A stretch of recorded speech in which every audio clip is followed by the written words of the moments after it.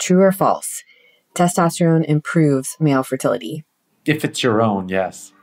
If you decide that you want a higher testosterone and you want to go to the gym and get it, you just bought yourself a contraceptive.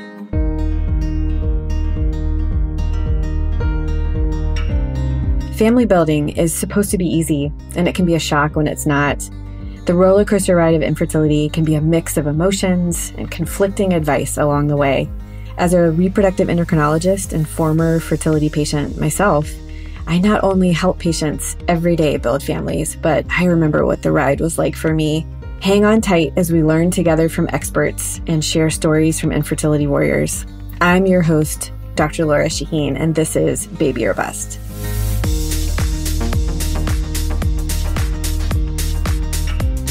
One in 8 couples struggle with infertility in the United States, but you may not know how common male factor infertility can be. With most testing and procedures for infertility focused on women, we can easily forget about the men, but up to 30% of infertility involves male factor. Whether you know there is a male component to your infertility or you want to improve sperm counts and up the odds of conceiving sooner, there is a mix of information out there. On today's episode of Baby or Bust, we'll separate fact from fiction surrounding male factor infertility with male factor infertility specialist Dr. Paul Turek, director of the Turek Clinics in Beverly Hills and San Francisco, California. Dr. Turek has dedicated his professional life to improving the fertility and health of reproductive age men. Dr. Turek, I am so excited to have you here today. You are a world leader in the field of male fertility. What is the single most important thing men can do to improve their fertility? I would say, what's the best they can do to optimize their fertility? So the answer to the question is good overall health. Treat your body like a temple. And that means all things in moderation, everything. That is the single best thing you can do. And now it looks like your diet, your lifestyle, your weight, all the stuff that keeps you healthy matters enormously to sperm on every level. In general, a lot of times patients want to know, why do I have an abnormal sperm count? What are the kind of things that you are looking for and asking, illnesses or medications? What kind of runs through your head when you see somebody with a low sperm count? So you start, when they ask why, you start with 4 things: a history, a physical, a semen analysis, and potentially blood work, because there can be causes in any of those 4. If you ask me which of the 4 is the most important, it would be the history. So the history is it. So if there's a past pregnancy in his life, that tells me a lot. I think the physical exam is probably number 2, and the semen analysis is number 3. And so what does the evidence say about, say, nutrition? Are there certain diets that men should follow? I would say Mediterranean, keto, and paleo, nice choices. Nothing really an extreme, but you got to go back to what 100,000 years ago, what we were meant to eat. Got it. How about exercise? Is there too much exercise for men? Is a sedentary lifestyle? Can you be too fit to be fertile? And the answer is yes, and it was the best study ever done. So I often notice that Olympic athletes and professional athletes and stuff work out so much their testosterones are low. And that is just too much stress on the body. Remember, the body doesn't respond to stress with testosterone, responds with cortisol. Think of being stressed in sports or Olympics as, running from a woolly mammoth as a caveman. And which nervous system do you want to be active when you're running from a woolly mammoth? Not the rest and restore testosterone-rich one. You want the cortisol-rich run for your life nervous system, which is sympathetic.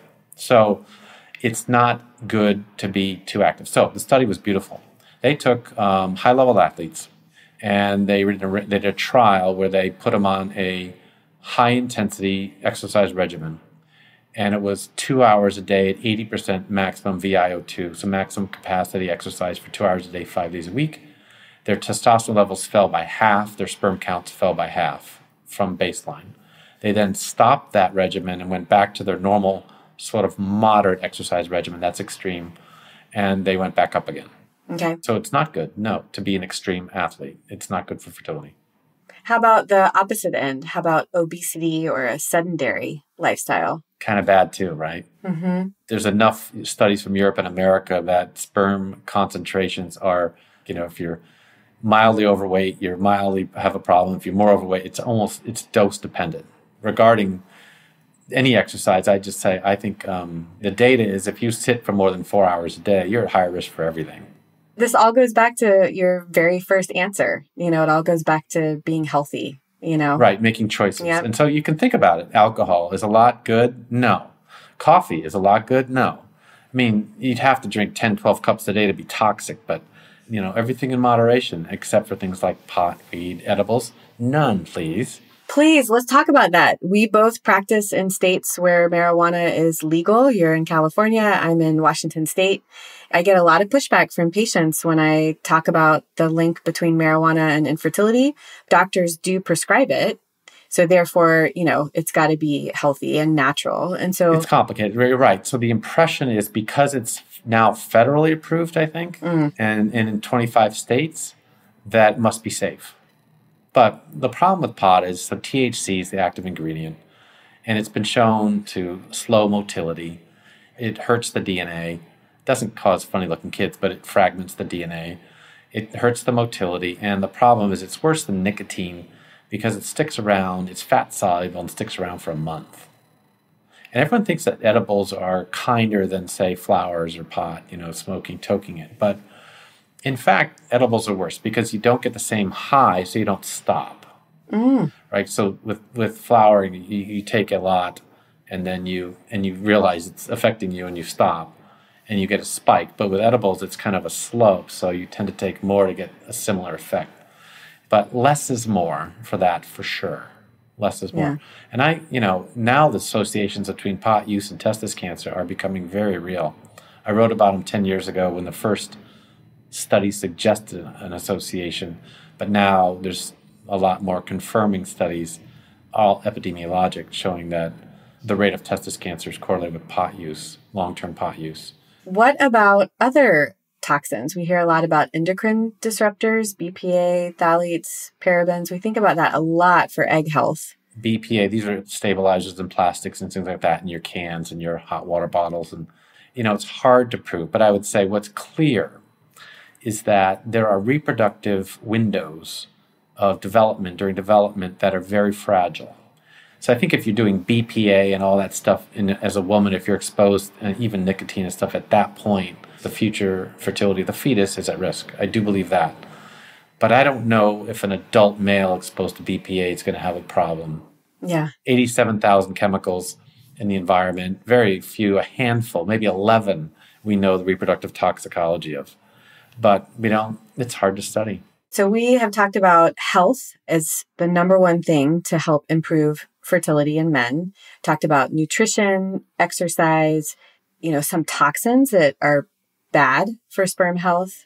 Tobacco, you mentioned, alcohol, marijuana, everything in moderation. If you're doing something that is not healthy and you change that, that's the best way to improve your fertility or optimize it. Because I use the word optimize because I think it wants to run there. Improving sounds like you're a B and you want an A and you have to work harder to get it. But it wants to be an A and you're keeping it down as a B. So you're responsible for this. Diet, weight, and exercise are the easiest ones, but stress is a big one. Yeah, let's talk about stress. It's hard to measure it. And stress can be anything. We're talking travel, financial, emotional, COVID, anything. I mean, I see testosterone levels that during the recession in 2008, during the dot-com bust in 2000, and during COVID that are the lowest. You can't imagine how low they can go just from sheer physical or emotional stress. Control what you can. Exercise, acupuncture, massage, and yoga. Get your body tired, and that'll reduce your stress. So really, the wrong response is alcohol at 5 o'clock. Yeah. But the right response is take care of your body. It's all you can do. It's all you can do. Your relationship and your body, you can't control anything else. Good luck, right, with everything else. And the people who realize that early on, empowered. They get it. They're like, I need to take care of myself. Yeah. I need to take care of my family, myself, and we all have to take care of ourselves because Absolutely. There's nothing else you can do. Yeah. Patients ask me all the time if there are any supplements that they can take to improve their sperm count. Do you have any research on that or recommendations? About 10 years ago, the Cochrane Review came out with a meta-analysis of maybe 20 trials of antioxidant supplements in men. And they found that men who took something like an antioxidant supplement, those women got pregnant more often and miscarried less. And it was like 2 to 3-fold. It was a pretty big difference. It balances out the nutritional deficiencies. It probably doesn't improve your sperm count. I think it improves your sperm motility a lot, and I think it improves sperm health. Again, big picture, health is important. Supplements can't totally make up for your diet or what you're putting in your body. Antioxidants are good. One of them can be CoQ10, and it's very important, and I'm hearing you loud and clear, it's very important which supplement you choose, and be very careful because they're not all created equally. So, and the other one is, hot baths. I did a study where I pulled men out of hot baths in Northern California. All of them are environmental lawyers. I don't know why they use hot tubs so much, but put them out and their sperm counts went up, total sperm quality, 600% improvement in 6 months, 400% improvement in 4 months. Some of them were 0 and they went into normal. It is very powerful stuff. Yeah. You're basically a liquid. You go hot, it's going to go hot. Saunas, we now know, are about half as bad. Okay. But it looked like, in terms of relative potency of heat, the hot baths or tubs are number 1. Saunas and heated seats are probably number 2. And other things like underwear probably don't matter much. Women are flocking to freeze their eggs and hold on to fertility because it's very well known that as women age and their eggs age, fewer of them are able to be successful, and fertility does change. But what about for men? Is there an age impact for men? Absolutely. Yep. There's a biological clock for men as well as women. It's a little bit different timeline. And they stop making sperm at menopause, which is probably in the 70s. As they age, the sperm making machinery is getting tired. Sperm are made every 3 months, and the machinery, the quality control goes down. More importantly, there's a paternal age effect on the genetics. Older men tend to have higher miscarriage rates, higher near-term birth deaths, higher birth defect rates, around 2-fold, and most impressively, higher psychiatric morbidity, which includes autism, schizophrenia, bipolar dyslexia. So these are neurodevelopmental disorders that the adult offspring can have, as well as the young offspring. Fortunately, it's a hockey stick curve, so it's slowly rising risk. And then it goes up like a hockey stick. The end goes way up. And that usually is around age 60 or 65, and it goes way up after that. Okay. So should men be freezing their sperm like women are freezing their eggs? If you're 60 or 65 and don't have a kid, I'd say, probably too late. If you're 40, you're looking at risky behavior for 10 years and then, something like that, then yeah, that might be worth it. Difference between 20 and 40 is probably not that much. 40 and 60, maybe a little more, but 60 to 70 would be a lot. If you're unsure, then yeah, but it's not a guarantee of anything, right? Absolutely. Dr. Turek, we all want to know, what is the single biggest myth out there regarding male fertility? The single biggest myth is that men don't matter and that it's all female. But that is the problem. And it's a complicated one, right? Because men don't want it to be part of the problem. They don't admit to be part of the problem, and they can't imagine they are. So it's partly male-driven, but it's also cultural because women take the initiative. Single men live 5 to 7 years less long than coupled men. And the reason is because the partner it's mainly heterosexual, but even in gay couples or lesbian couples, it's still the issue. So men or partners live longer because someone else takes care of them. They don't take care of themselves. And that's the issue. So the 6-year difference in lifespan between coupled men and single men is just stunning. That's like a cancer diagnosis or something, Yeah. And it's just wrong. Right. If you're very infertile, very low sperm count or 0, you're at higher risk for things later in life. The first manifestation of that problem is the problem with fertility because you don't make sperm or you don't make good sperm. So that was the biomarker concept. Fertility is a biomarker of health. It took fertility out of the realm of being a moon around the globe or the world of health and put it right smack into the ocean of it. How do you talk to people about how important it is to think about the men when the couple is having trouble conceiving? Well, this is a sad statement, but our national guidelines and societies recommend that if a couple's having trouble conceiving, they both get evaluated. Okay, they both get evaluated. And so women always get evaluated. And that can cost some money, right? But men don't. And so that's an interesting thing. So in North America, Canada, in America, USA, 1 out of 5 men who are going to IVF have been evaluated for their fertility potential by a specialist or an expert. Everyone gets a sperm count before they go to IVF, but nobody gets the care. Yeah. When do you recommend that men should see a specialist like you? As soon as they have a problem. Even if the semen analysis is nice and normal? Absolutely. Same time.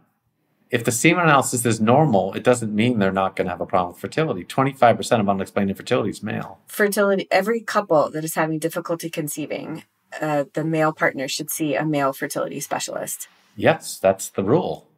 Let's get into some more myths. Let's bust some myths.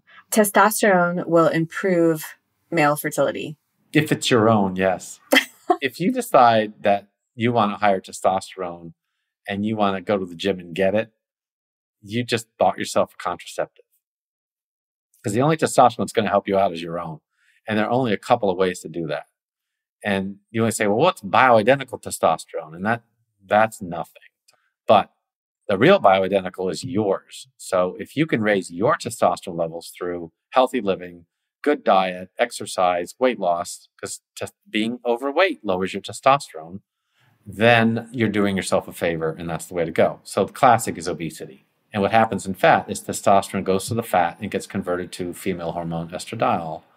And that goes to the brain and says, we got plenty of female hormone here, no more testosterone, because that's how we get it. So lower it, please. And then your testosterone goes down, and that's probably the mechanism for the infertility.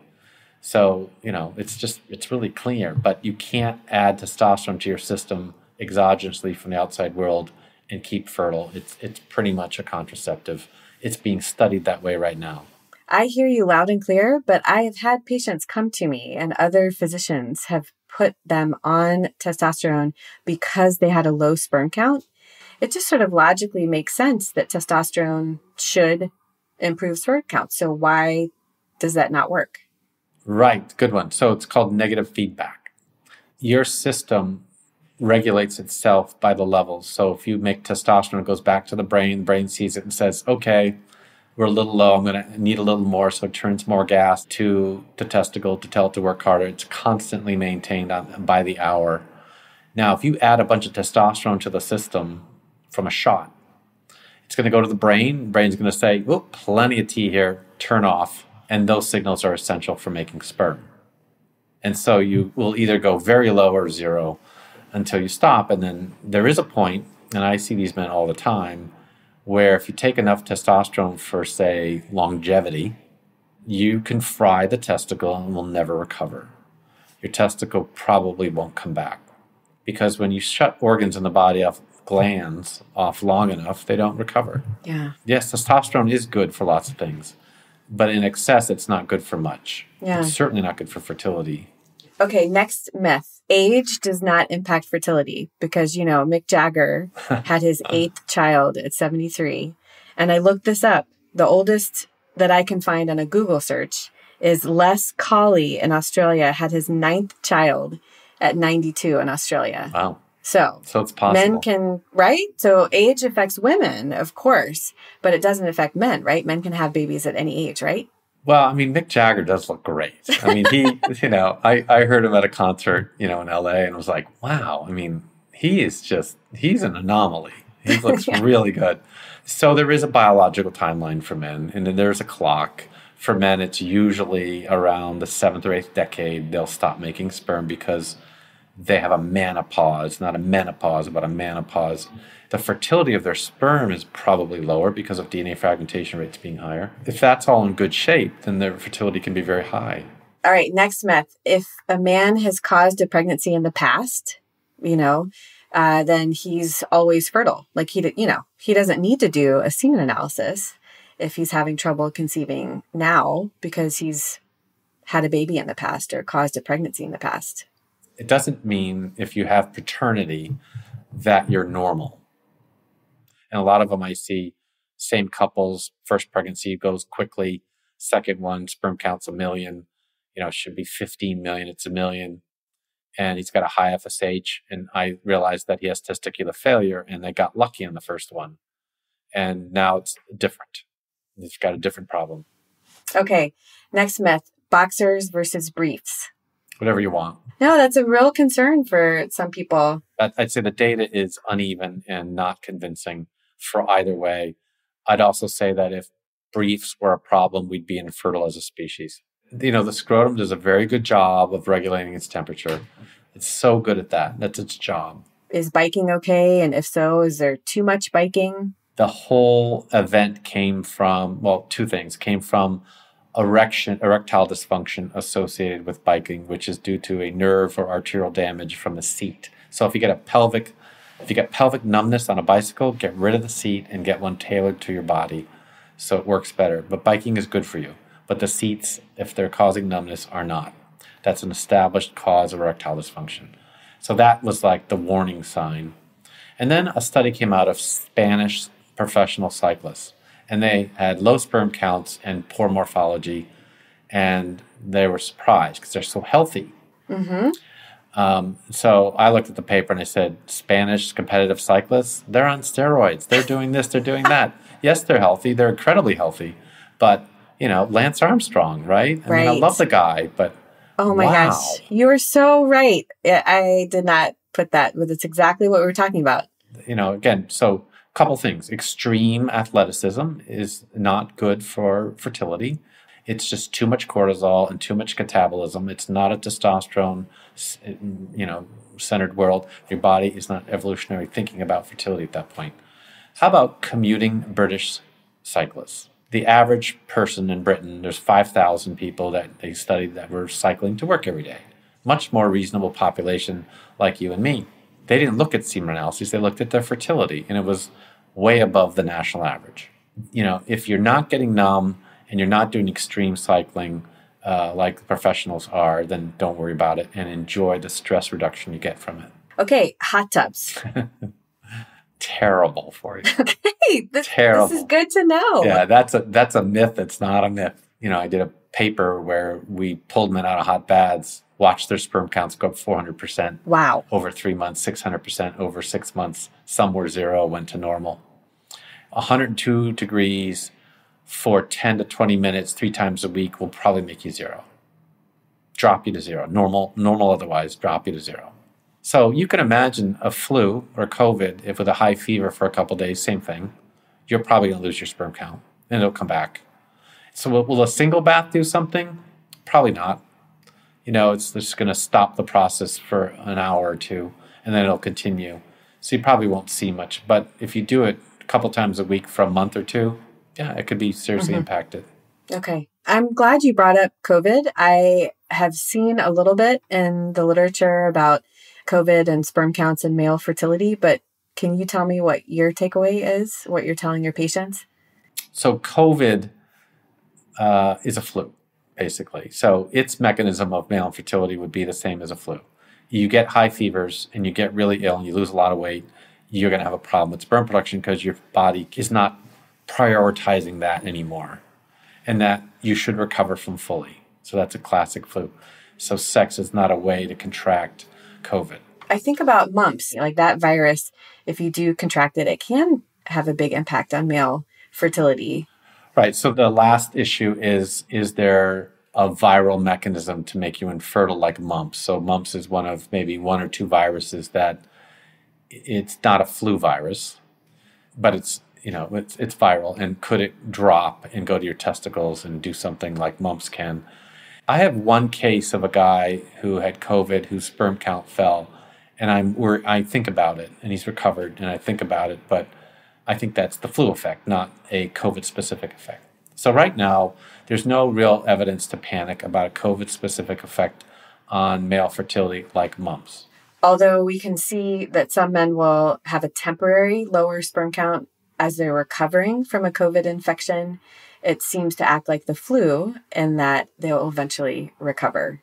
I get a lot of questions, and there's a lot of myths surrounding fertility and sperm production after vasectomy. Can you talk a little bit about if someone comes to you with a vasectomy, what options are available to them to add to their family or have a baby if they've had a vasectomy? Yeah, so basically there's two options for your own kids after vasectomy. You can either reverse it or not. And if you don't reverse it, you can tap the system like a spigot and get sperm out. And so reversal is, 2 to 3 hours under a light general anesthetic. Mm-hmm. It's bigger than a vasectomy. It costs more than a vasectomy. It's microsurgery. They're so reversible, it's silly. So 15 years out from your vasectomy, we're in the high 90s for getting sperm counts back. 40 years out, we're in the 80s. 40-year-old vasectomy. The question is fertility the same? You're allergic to your sperm and you form antibodies like you would a vaccine. So that vaccination happens at the time of the vasectomy, but it reactivates at the time of reversal. So there's always antibodies around binding to sperm, and that could either slow them down or get them killed. I think it's just a matter of time. I think what reversal does, it lengthens the time to pregnancy because of the antibodies. It takes longer. That's great. And what if guys are hesitant to get a reversal? You said there's two options. Yeah. So the men love the vasectomies. And I had a guy from Alaska who they used vasectomy like a condom. I mean, they had kids, vasectomy, reversal, kids, vasectomy, and they wanted a third kid. And they came to me. I was like, okay, great. It's his fifth procedure. What's left? And wow. I got him back. I mean, we did it. So it's pretty amazing. Creative. So men don't even know that. But yeah, get another vasectomy. It's an office visit. It's 8 minutes or 12 minutes instead of 8 minutes. And then the other is to just tap the system. Now, that is different. So you keep your vasectomy. Men love that. And it's a lot smaller of a procedure. Could be done under local anesthesia. But the sperm you get is not ejaculated. So it's still immature. It's made and it's genetically okay. But it's not, for instance, it doesn't know how to smell follicular fluid and know where to go. And its motility is kind of not as weak. So, it's like a baby trying to conceive versus an adult trying to conceive. Everything's kind of there, but not working well. So that requires IVF. So the other end of it is you need a lot of help with the sperm, and that's test tube baby with single sperm injection. It goes all the way to the highest levels of putting the sperm in the egg in a dish. And so that changes the emphasis entirely. Yeah. Right? So it goes from a simple procedure for the guy to something quite much more complex for the woman. So when I have this discussion, I don't tell people what to do. My average female age in San Francisco is 38 and a half, LA 39, New York 40. And I'm like, I just give them the data and say, this is what we can do. Right. And you have to decide because there's a couple of timelines going on. One is how much time does she have biologically? Because men, it really doesn't matter that much. And the second is when does she want the baby, right?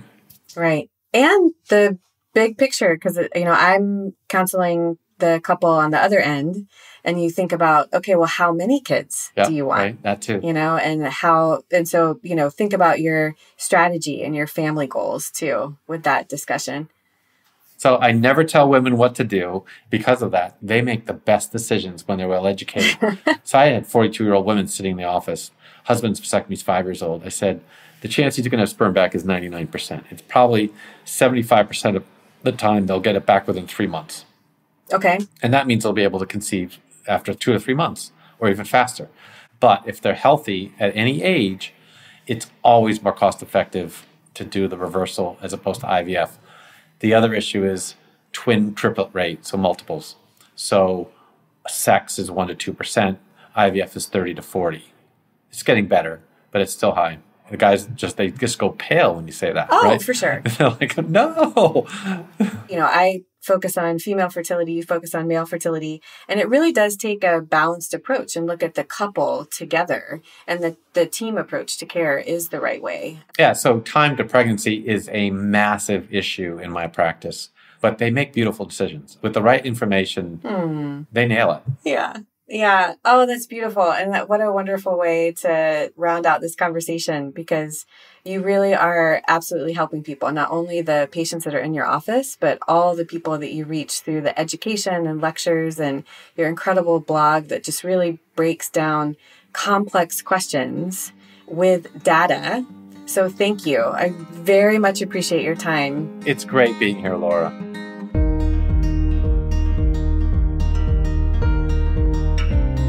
Thanks for joining us today on the Baby or Bust podcast. I really enjoyed reconnecting with my longtime friend and colleague, Dr. Paul Turek. He helped us all remember just how much men matter on this fertility journey. You can learn more from Dr. Turek at his website, turekclinics.com. Thank you so much for being here today. I'm Dr. Lora Shahine, and this is Baby or Bust. If you like this episode, let us know. Give us a 5-star review and follow the show wherever you listen to podcasts. Baby or Bust is produced by Mark Ramsey, Jamie Solis, and Greg Moga. Executive produced by Paul Anderson, Nick Pinella, and Andrew Greenwood for Workhouse Media. Baby or Bust is a Mark Ramsey media production.